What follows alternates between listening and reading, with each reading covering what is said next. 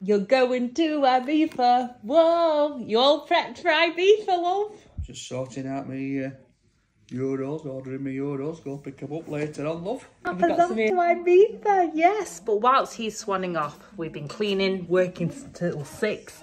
It's 4 p.m. and now it's weeding time. And we even got his parents over doing it with me, bless him. It's always funny what people see online compared to what the reality is behind the scenes. The ultimate beauty in the chaos. Oh yes, having 5 to 10 kids at home, depending on the day, working, cleaning, FaceTiming our Danny whilst he's getting tanned up in Ibiza, working with LDC. Not that we're jealous at all that he's raving, but we've been baking, going off to Scarborough on a bus, which took about 5 hours, and the kids have had their haircut ready for school. And we've also all got a virus, so we had to have a day in.